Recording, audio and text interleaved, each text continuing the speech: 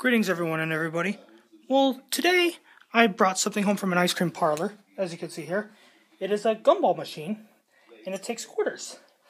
Not to mention I bought it from this place named Ice Cream, and Coffee on Carlisle and Minot. If any of you are familiar with Albuquerque, New Mexico, correction, on Indian School in Carlisle, on the southeast corner. And of course, you probably know it for saying ice cream, and coffee. Ice cream as in ice cream and coffee. So when I went in there, I saw this thing on the shelf, and I decided I wanted to purchase it. And I'm going to, of course, fill it with peanuts.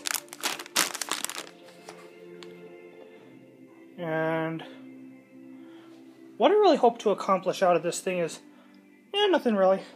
What's wrong with having a few quarters? Well, that's all I have for now. I'll see you around.